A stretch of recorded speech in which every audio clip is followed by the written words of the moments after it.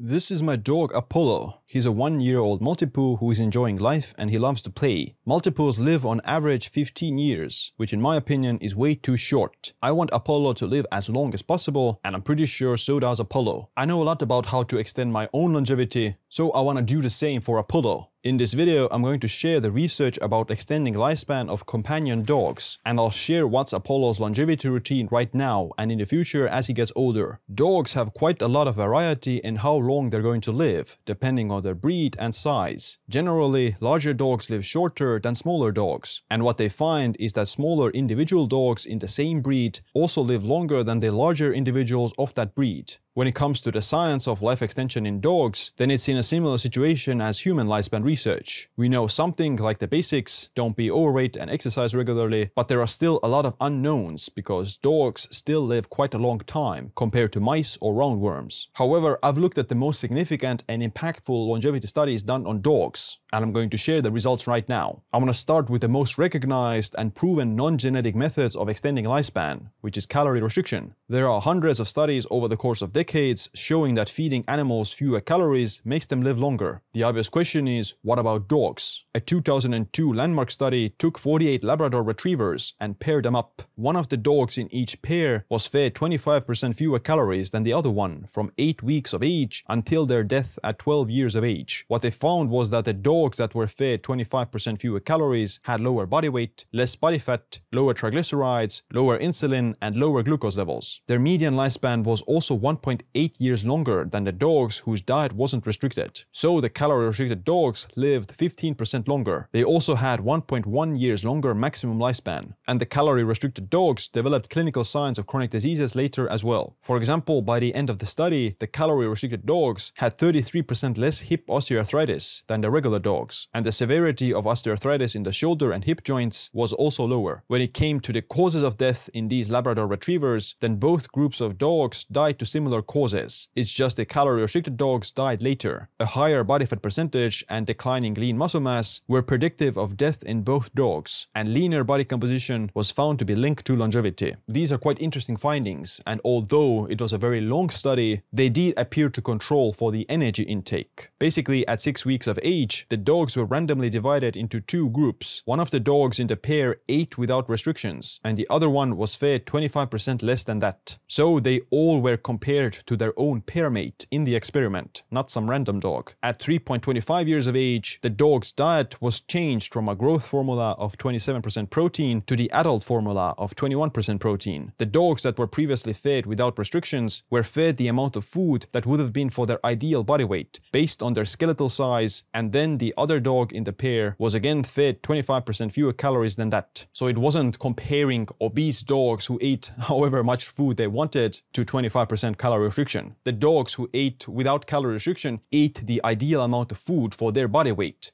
And based on that amount of food, the calorie-restricted groups ate 25% fewer calories than that. So this wasn't a comparison between obese dogs and normal weight dogs. It was a comparison between normal weight dogs and dogs who were fed 25% fewer calories than that. And across all pairs, the dogs that were fed 25% fewer calories lived about 2 years longer. Are there any potential side effects to this kind of calorie restriction? One of the worries is that calorie restriction is going to weaken the immune system, which then increases the risk of dying to some sort of infections. If you live in a pathogen-free environment like in the laboratory, then yes, calorie restriction would work in extending lifespan because you're not exposed to that many viruses and pathogens. Whereas in the free world, like the companion dogs, if their immune system is weaker, they would also die sooner. However, a follow-up study on the Labrador retrievers found that calorie restriction attenuated the age-related decline in immune system function, which was seen to improve survival. So calorie restriction actually appears to slow down the aging of the immune system, which is a good thing. One thing they did observe was that the calorie-restricted dogs had much lower thyroid hormones, but they also had lower triglycerides and glucose levels. Whether or not thyroid hormones are bad for you, you can argue in like both ways. You could say, yes, low thyroid function is bad, but at the same time, low thyroid function might also be one of the mechanisms by which calorie restriction extends lifespan. We do find in humans as well that centenarians tend to have lower thyroid levels. minerals. So we covered calorie restriction, you don't want to be overweight, and being on a leaner composition is better for longevity in dogs as well. What about diet quality? In this Purina calorie restriction study, they used dry food kibble, which you would think is not optimal for dogs, but the dogs still lived longer when they were calorie restricted. The dogs were also fed formula food, so the calories and macros were all controlled for, which is much harder to do with whole foods or in free-living dogs. Their macros were approximately 21% protein and 11% fat, and the rest came from carbohydrates. Are there any studies on raw food diets on dogs? A 2003 study in Belgium on 500 companion dogs found that dogs who were fed homemade meals based on similar foods as the humans ate lived on average 13.1 years, whereas the dogs fed canned food reached on average an age of 10.4 years. Dogs fed mixed food, both canned food and human food, lived on average 11.4 years. That's quite interesting, but the problem is that this wasn't a controlled experiment. And as far as I'm aware, they didn't control for the calorie intake as well. Whole foods are generally lower in calories, whereas canned food is much higher in some of the sodium and other ingredients, as well as it's much higher in calories. So it's not a fair experiment to compare higher calorie canned food and lower calorie whole food, especially if you don't even control for the calorie intake. They didn't control for the breed either, or the owner's socioeconomic status and exercise. I think it is reasonable to think that whole food or raw food is better for dogs than canned food or dry food, but there's also potential risks associated with it. This 2011 review outlined several examples of raw dog and cat food being contaminated with different pathogens and bacteria like salmonella. A 1993 study found that out of 112 samples of commercial raw meat for greyhounds, 45% of the samples were positive for salmonella, and feeding pets raw food has also been seen to transmit salmonella to their owners. Overall, if you have a quality meat supplier, or if you buy the raw meat from frozen section, then you have less things to worry about. And carnivorous animals like dogs have also much more acidic digestive systems, which can kill pathogens more easily. I wouldn't take the risk of feeding my dog raw food from the farmer's market that has been sitting on the counter for many days. I would much rather use frozen meat because it hasn't been exposed to different kinds of pathogens. Interestingly, I have also found some studies finding that a vegan diet might be beneficial for dogs. A 2022 study looked at 1,200 dog owners, out of whom 357 fed their dogs vegan food for at least 3 years. The vegan dogs were found to live 1.5 years longer than non-vegan dogs, 14.1 years versus 12.6 years. These dogs were obviously eating mostly kibble, which is vegan. Another 2022 study looked at over 2,500 dogs, and the vegan dogs were the least likely to experience health problems. 36% of the vegan dogs had health problems versus 49% of the dogs eating conventional meat and 43% eating raw meat. The caveat is that the vegan dogs made up the smallest group in the study. Only 336 or 13% of the dogs were vegan, whereas the conventional meat diet made up 1,330 or 54% of the study, and a raw meat group made up 33%. So it's unbalanced in the statistics, and dogs on a vegan diet might have more health-conscious owners who feed them less calories or exercise them more often. Regardless, it doesn't seem that a vegan diet on a dog would be harmful to their health, and they can live equally as long or even longer than dogs fed on a conventional diet. However, dogs on a vegan diet ought to be eating well-fortified dog food that covers some of the vitamins and minerals you don't get from vegan foods, like B12 and taurine. What about intermittent fasting or time-restricted eating? I grew up with many dogs in my childhood, and we always fed them just once a day. Matt Caberlain has found in one of his dog aging project studies that feeding dogs once a day is associated with better health compared to more frequent feeding. The 1 meal a day dogs have better cognitive function, lower odds of gastrointestinal, dental, orthopedic, kidney, urinary, liver, and pancreatic disorders. So it might be that a 1 meal a day diet is the best for dogs. When it comes to Apollo, then he's currently too young to do calorie restriction. We want him to develop strong bones and muscles right now at 1 year of age. But we definitely keep an eye on his weight, and we don't want to overfeed him. Apollo's ideal weight is about 4 kilograms or less than 9 pounds, so we're going to keep him around that weight. When it comes to food, then he's eating currently a raw food diet because he appears to get allergies to kibble, and his fur is much scruffier and less shiny when he's eating kibble. Maltipoos tend to be more allergic to different foods like eggs, dairy, etc. So we feed him organ meats like liver, offal, and muscle meat with bones. He was eating twice a day before the age of 1, once in the morning and once in the afternoon, but we're going to switch him over to a 1 meal a day now that he's an adult.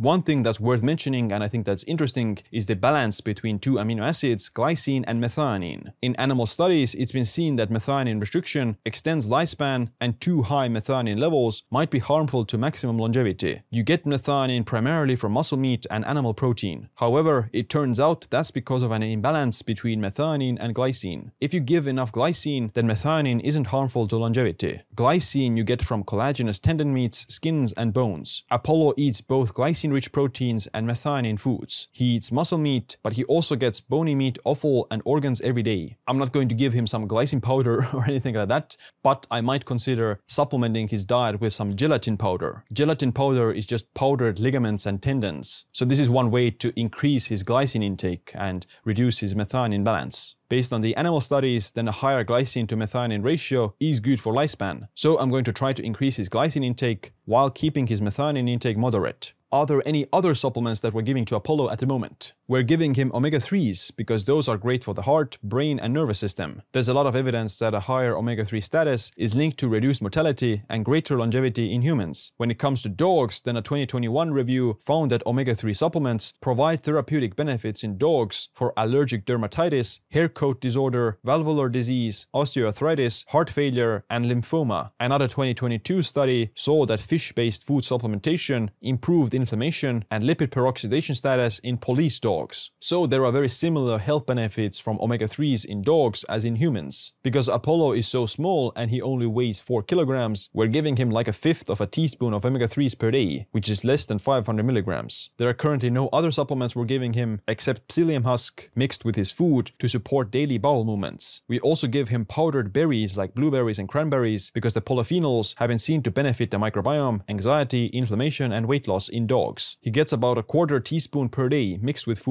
One longevity molecule that we're actually planning to give Apollo in the future is rapamycin. Rapamycin is a pharmaceutical used in humans to treat organ transplantation rejection, but it's been seen to also extend lifespan in animals. It's the most successful life extension drug in the world at the moment, which is why it has a high probability of also working in dogs. Matt Kaberle's dog aging project has started to investigate the effects of rapamycin on companion dogs. In 2017, they published a short 10-week randomized controlled trial on 24 middle-aged dogs. The dogs getting rapamycin saw improvements in heart function without side effects. Another 2023 study on dogs found that those getting rapamycin appeared to show more positive healthy behaviors compared to the placebo dogs, but in this study, they saw no changes in heart function. Matt Kaberle is continuing the dog aging project and he wants to do more studies on rapamycin and dogs. I'm very eager to see the results of these studies, but it's going to take several years for us to find out what the results are. Apollo is still 1 year of age, so it's too early for him to start taking rapamycin. According to Matt Kaberle, somewhere at 3 years of age is a good time to start giving rapamycin to dogs. In one 2016 study on mice, giving rapamycin for only 3 months, which for a mouse is a quarter of their life, still extended their lifespan by 60%.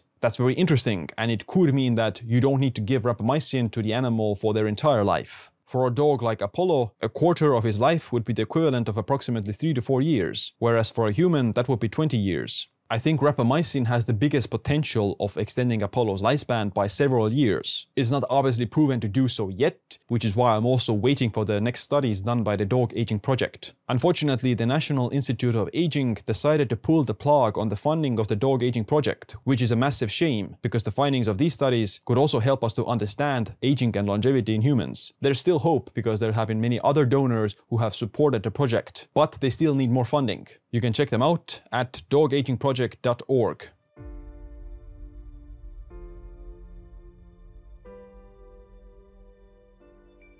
The last thing worth talking about is exercise. We're obviously not making Apollo do some sort of a workout program or resistance training. He's at an age where he voluntarily runs around and he plays with toys all the time. So he gets plenty of exercise, and because he's so small, he doesn't need a lot. We take Apollo out for 30-minute walks twice a day, once in the morning and once in the evening. And to make him build strong muscles, we do take the stairs at least twice a day as well. Currently, we're living on the 8th floor, so he gets a pretty good workout for his legs running up the stairs. He also gets a lot of sleep, and he sleeps all throughout the night without waking us up. He takes a lot of naps during the day, and he's generally very relaxed. those are all very important parts of dog longevity as well. So here are all the things we're doing for Apollo's longevity right now. He's only 1 year old, but because we started so early, we hope it's going to have very positive effects on his maximum lifespan. His current routine is very simple and healthy, just mostly meat and offal with berry powders and omega-3s. But in the next year, we're going to shift him to a 1 meal a day diet and will consider giving him rapamycin in a few years. When it comes to life extension, then the situation is very similar to humans. You have to be normal body weight with maybe a lower calorie intake, you need to maintain muscle mass with exercise, and you need to just stay alive for the next 10 to 20 years until we might develop some more powerful rejuvenation technologies. If you want to follow Apollo's journey, then make sure you click a like and subscribe for future videos. And if you want to learn about human longevity, then check out my new book, The Longevity Leap.